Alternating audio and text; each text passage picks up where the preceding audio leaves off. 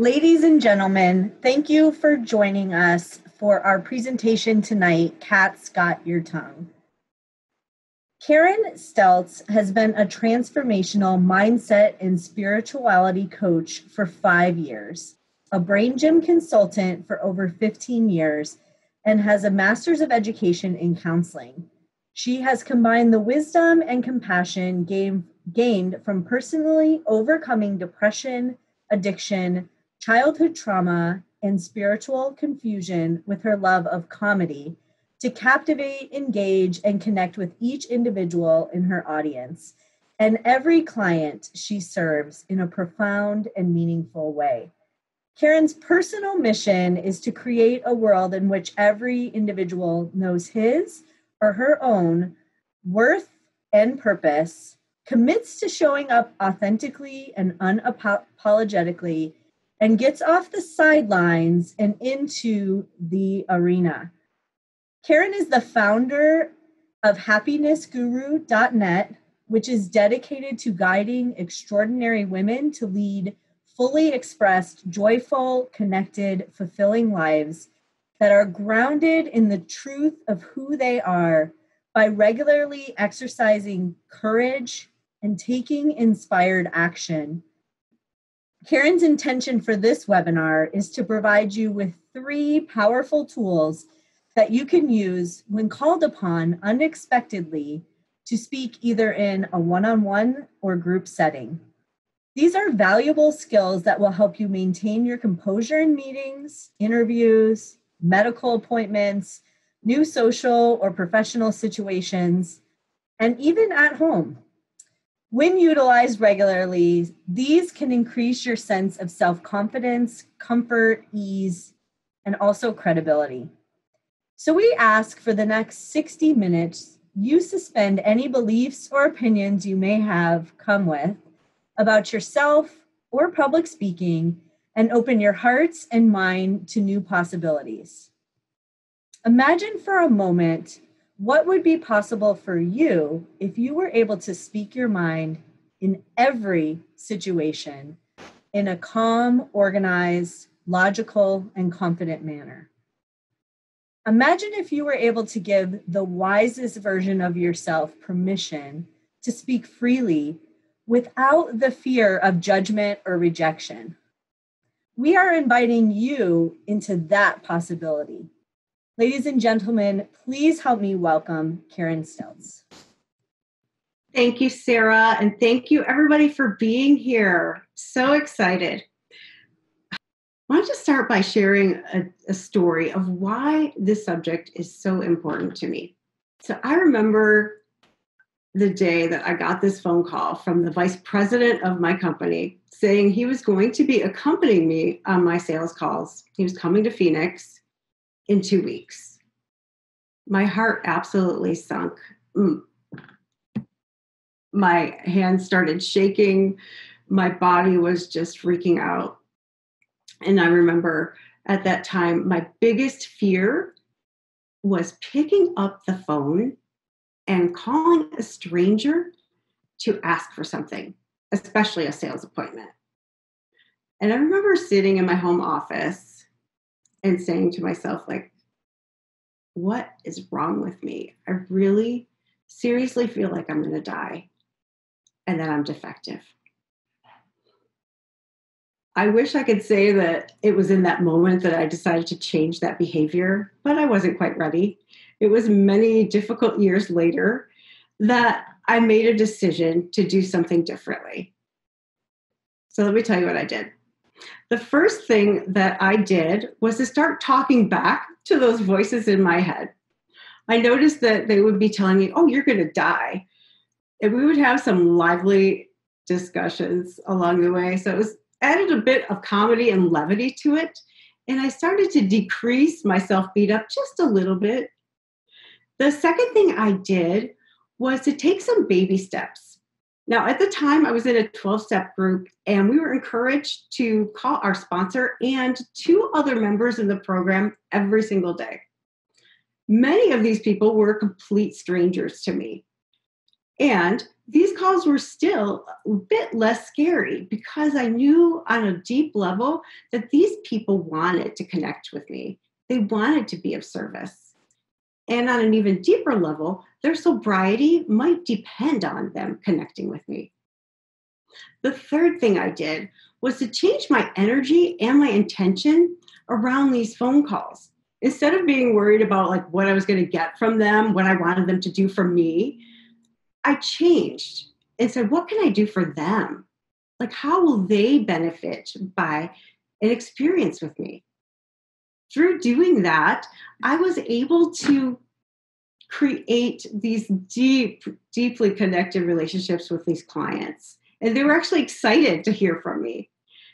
It enabled me to show up in an authentic way and connect. Because of that, I mastered that skill of picking up that 50-pound telephone back in the day. I was able to increase my courage enough to leave corporate America and to start my own coaching business, which I've been doing for about 5 years. It's amazing now to think back on that scared woman that I was.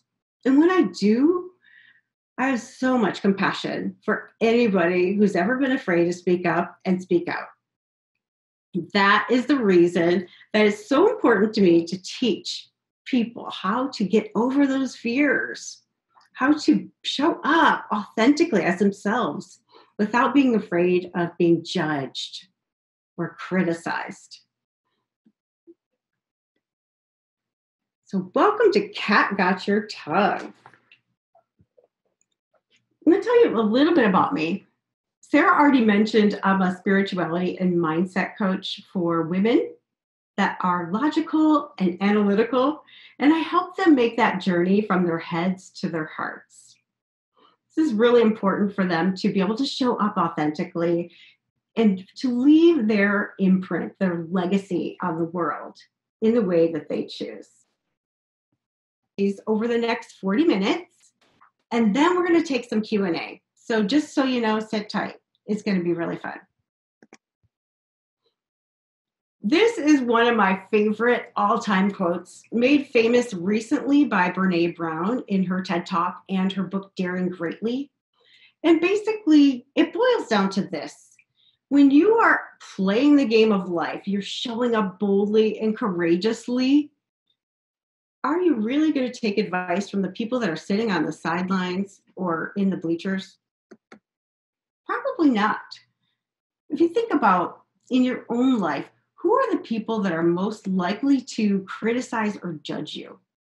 And are these people that you really look up to and admire or aspire to be like? So I ask you to just contemplate that for a moment. Because a lot of times what our problem is when we're going to public speak, it's the fear of being judged or criticized. The benefits of this webinar are super cool. One is I'm going to teach you the strategy that will actually help you hijack the fight, flight, or freeze response. So that deer in the headlights that we get, or we start shaking, or our voice goes out, our brain goes blank. We're going to increase your comfort and confidence while public speaking, which will enable you to think on your feet and maintain your composure. How does that sound? If you are in, type yes in the chat. I'd like to share with you one of the most important things that I've ever learned, and that is to establish an anchor. What is an anchor? It's actually a term from NLP, which is neuro-linguistic programming. It's a physical reminder of a mental, emotional, or physiological state that you wish to re-experience. So if you've ever had a time where you have been calm and relaxed, where all is right with the world, then you can tap back into that state by using an anchor. Why is establishing an anchor important? Because you can use your anchor in times of stress or anxiety to hijack the fight or flight response. That's what we were talking about earlier. And you can remain calm at peace, 100% present, and have access to every part of your brain. So in order to establish an anchor, I'm going to ask you to do a few things that may be out of your comfort zone, but that's why you're here, right? If you're not an avid meditator, this will be a little different for you. I would like you to know that this is based on scientifically proven techniques. So this is science-backed, it's research-backed, and it works. It enabled me to overcome so many of those negative voices in my head and to establish brand new patterns. So I'm going to ask you to just suspend everything, that you thought you knew, like we asked you in the beginning. So when we're establishing an anchor, it's important to visualize a time when you were in nature. So maybe that would be like at a beach or in a forest, a meadow, in the mountains. And I'm going to invite you to close your eyes, if you would. When we're in a relaxed, receptive alpha brainwave state, as the anchor is chosen, the brain will automatically associate this touch point that we're going to talk about with that relaxed state. And the more you use it, the stronger that association becomes until it gets ingrained in our brain as a habit. So if you're one of those people that's asking yourself right now, Karen, what is this anchor thing? I thought this was a public speaking webinar. I assure you that it is. Just stick with me. What we're about to do is going to change your life. So I invite you to sit comfortably with your spine fairly straight and exhale all of the air out of your lungs. Now breathing in through the nose, allow the lungs to fill completely. Exhale slowly through the mouth until your lungs are completely empty. Squeeze out every last bit of oxygen by contracting your abdominal muscles. Let's do that 2 more times. Breathe in through the nose slowly, allowing the lungs to fill completely.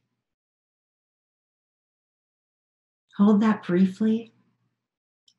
Exhale slowly through the mouth, remembering to tighten your ab muscles and squeeze every last bit of air out of your lungs.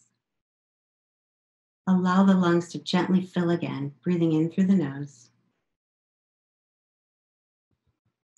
Holding, and let's sigh audibly out through the mouth.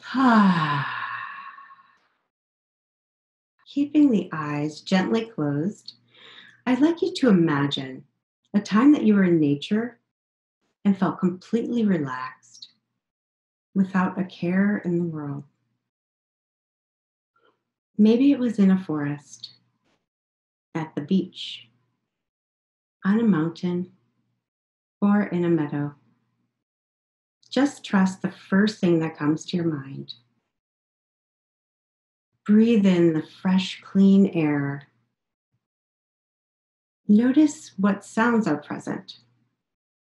Maybe a bird, perhaps a cicada, or maybe just a gentle breeze rustling through the leaves of a tree. Notice how your body feels.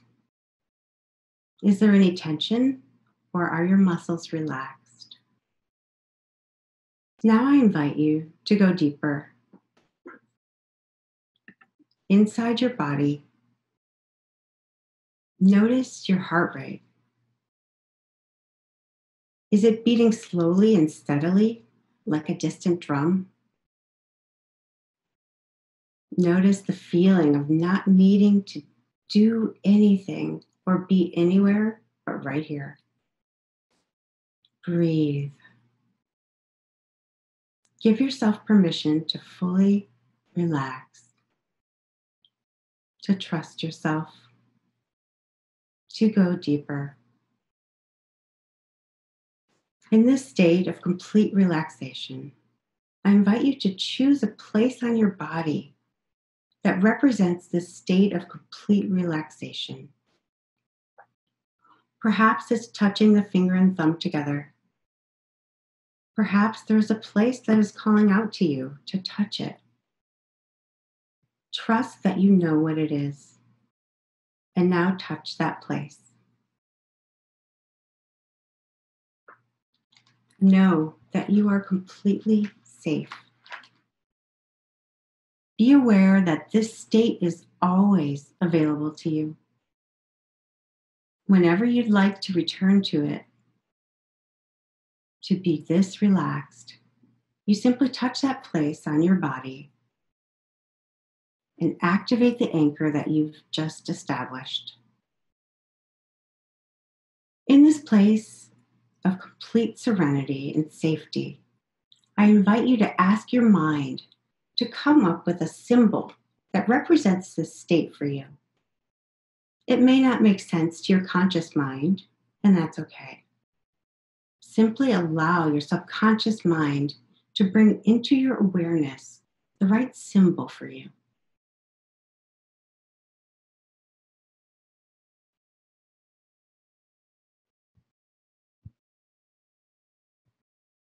If it hasn't come up with one, just relax into it.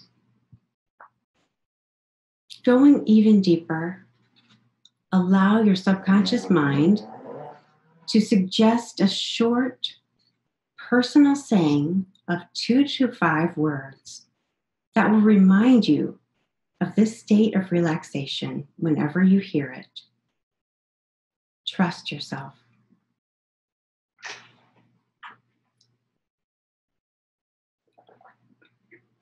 Now, in your own time, begin to wiggle your wrists and ankles, your fingers and toes, coming back into the room. And when you are ready, I invite you to open your eyes.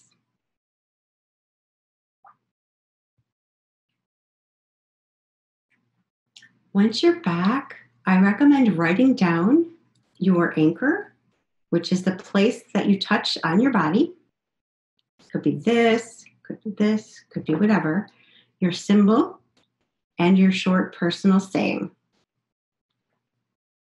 We're going to move on to our actual tips. So this is impromptu speaking tip number 1. And it is to ground yourself in the present moment. Hopefully you guys are still awake. The first thing, when someone asks you a question and you're caught off guard, first thing that I would love for you to do is to take a slow, deep breath. You have time. People don't expect you to speak right away unless you are not thinking about your response. The next thing is to activate your anchor. So you can do this under a table, whatever you chose, know that that's correct. Recite your personal statement. Visualize your symbol. So these can all be done simultaneously, or you can do them in succession. So you can do them all at the same time or one after the other. And the last thing is to quickly look around the room and identify 4 objects that are present.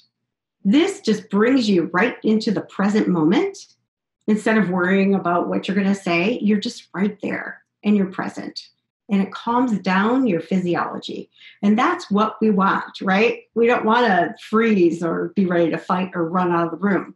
We want to be in our bodies, completely present, with our minds working optimally, not half of our brains shut down because we're stressed out. So impromptu speaking tip number 1 is to ground yourself in the present moment. And that's using that anchor that we just established. This is Ron Ellett. He's actually in my Toastmasters club. And he was nice enough to write this for us.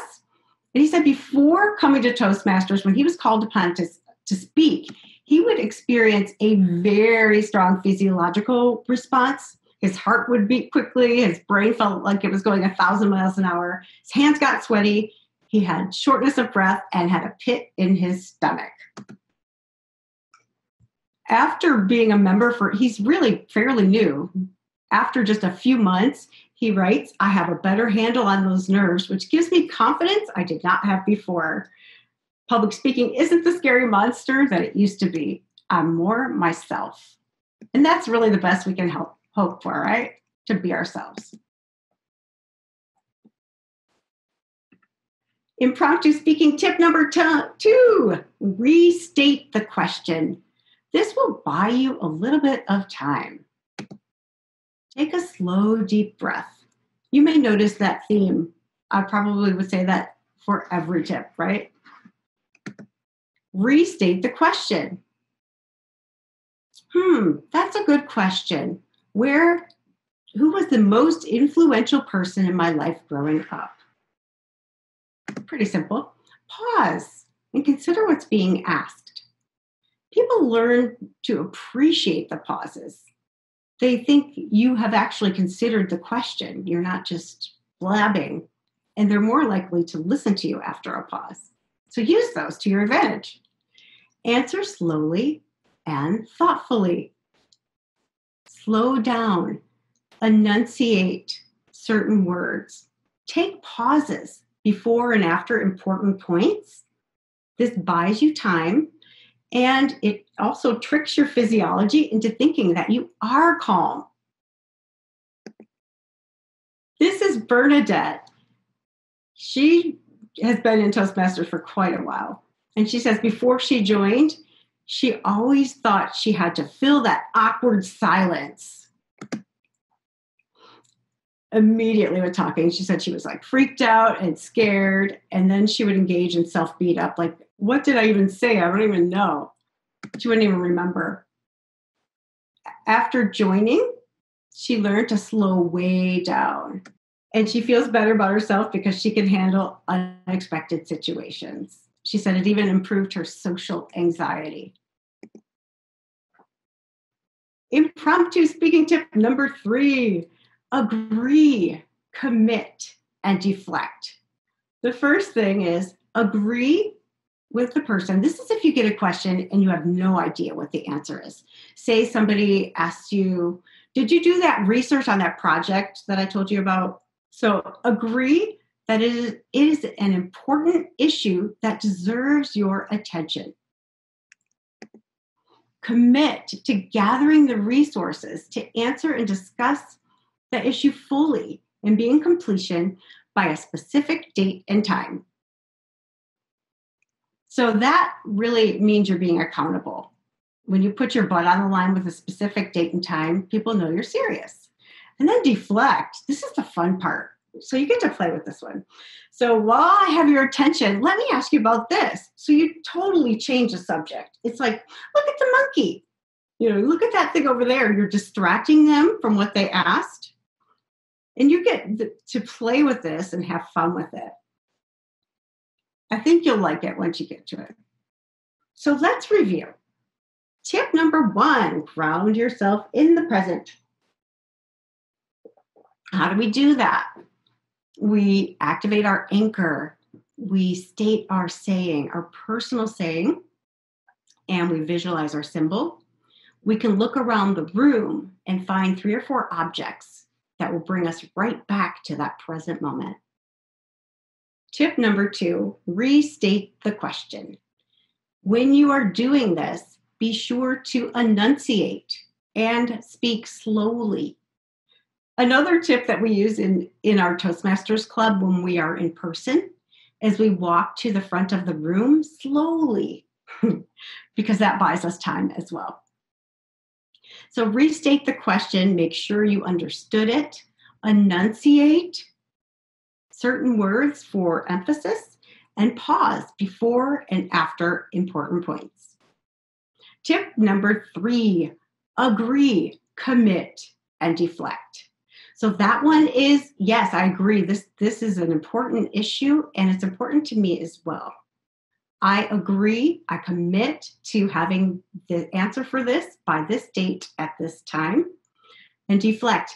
While I have your attention, let me ask you about this other issue.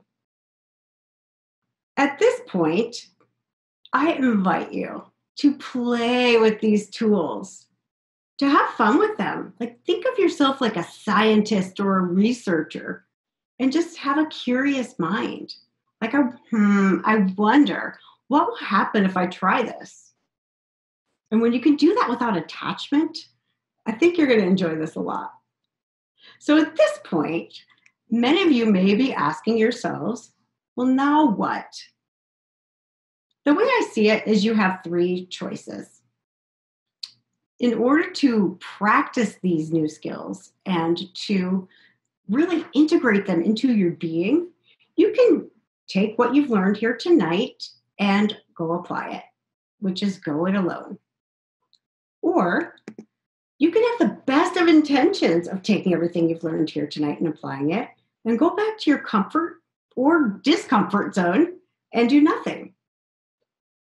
Or, and this is the one that I sincerely hope you'll consider, you can join Toastmasters. You can start visiting different Toastmasters clubs with no obligation. You don't have to join. You don't have to pay anything. You can just visit.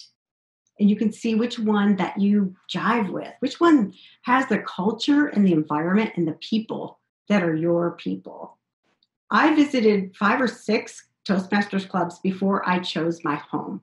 And now I have it. I love my Toastmasters group. In order to find a club, you are going to go to toastmasters.org. And Sarah's going to pop that link into the chat. You hit the Find a Club at the top there. I'll move my arrow. Hopefully you can see that. And then it gives you the option of how far away you're willing to travel. At this point, it doesn't matter, right? I encourage you to choose one that's local and that you would actually drive to when things open up, because these people are going to be your people very soon. If you have any questions about how to find a club or any questions at all about Toastmasters in general, what you could do is email cgd@aztoastmasters.org. And Karen Hewitt, oh my goodness, Karen Hewitt will be happy to answer any of your questions. Some of you may be thinking at this point, when I put this slide up, the benefits of joining Toastmasters, are you insane? I am nervous getting up in front of my coworkers. Why in the world would I put myself into that situation where I'm going to be called upon to speak in front of people? Others of you may be thinking, Karen, I do not want to be a public speaker. I am nervous enough just talking in front of my friends. I'm inviting you to question whatever those voices in your head are telling you. Yes, they want to keep you safe. However, their method for doing so has landed you in this webinar. That tells me that what you've been doing so far hasn't been working so well, and that you would like things to be different. So imagine with me for a moment, seeing yourself remembering and using all of the strategies that you have learned here in the last hour. How are you feeling? What does the expression on your face convey? How are others perceiving you? What opens up for you that wasn't there before? What is possible for you now?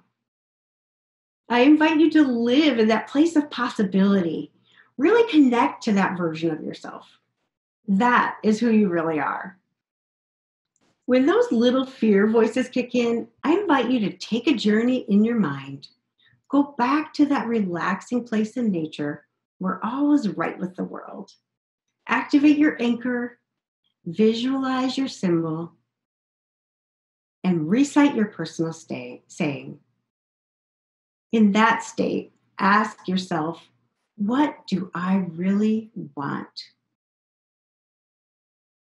If the answer is that you would like to have more comfort and confidence when speaking, be less self-conscious in social or professional settings, develop leadership skills, be able to think on your feet, express yourself more authentically, gain more respect, improve your career advancement opportunities, enjoy better relationships, learn new valuable communication skills, or maintain your composure in tough situations, then I invite you to consider joining a local Toastmasters club. There, you will have a safe, encouraging place to practice those skills. This will build your confidence. You will become an effective communicator. You will also improve your active listening and effective evaluation skills. You will learn to speak for different purposes, to educate, to inform, to inspire. You'll be able to respond intelligently and calmly. You will lead meetings with authority and assurance. I'd like to share with you one more story. The story is about a young woman in her 20s who had a dream of being an inspirational public speaker. She wrote on a little note card that she read every day for a very long time. I am a well-known inspirational speaker, creating a huge impact in the world. She forgot about that dream and went on with her life. 25 years later, she was going through a drawer. Underneath some jewelry that she didn't wear anymore, she found that note card. And as she looked at it, a touch of sadness arose in her, but just for a moment. And then this loud, powerful voice rose up and said, "If not now, then when?" That young woman was me. I recently joined Toastmasters less than a year ago, and I rekindled my commitment to make that dream a reality, to be a well-known, inspirational public speaker, and to have an impact in the world. Now, not everybody wants to be a public speaker. That's not what this club's about. What it is about is not waiting. It's doing the hard thing. It's being courageous. I invite you to imagine, like, who is that person that you've always wanted to be? Would that person benefit by having better communication skills and better speaking skills? If the answer is yes, I invite you to take action today. Don't wait. Don't wait 25 years like I did. Don't let your dreams die inside of you. Life is now. Thank you. At this point, we will take questions from you. So go ahead and type them in the chat. Thank you so much, Karen, for sharing. We really appreciate you and all the wisdom. We do have a couple of questions in the chat for you, if you wouldn't mind answering. The first one is, what if you don't understand the question? When somebody asks you that question, what if you don't understand? How would you proceed with that? I would do my slow, deep breath and say, would you mind stating that in another way? Because I'm not really understanding that. Karen, do you have anything else you would add to that? That is fantastic advice, Karen. Another way you can do it is so similar. You can say, that is a great question. I want to make sure that I understand exactly what you'd like. Could you rephrase it in a different way so I can give you my best possible answer? Nice. Yeah, I love that. And everyone, I want to introduce you to that other voice, Karen Hewitt. Karen Hewitt is our District 3 Toastmaster Club Growth Director, and she has helped us to put on this webinar. We do have two Karens, so that's, if you're a little confused, they're both named Karen. We do have two more questions in the chat. The next question is, how long is too long for taking that first moment? Oh, yes. There is that fine line between being thoughtful and being the deer in the headlights. All right. So what I would say to that is anything up to 5 seconds is okay. And at that point, it's a good idea to make some noise, even if you yell fire. Karen, what do you have to say to that? That's great. Anything to add, Karen Hewitt? I actually think that 5-second rule is fantastic. And then you can buy yourself a little more time by saying, that is a great question. I would like to answer that question by, and it's the fact that you're communicating and being clear and enunciated. And I know people are probably going, but 5 seconds isn't so long. Trust me, when you feel put on the spot, 5 seconds is a lifetime. Yes.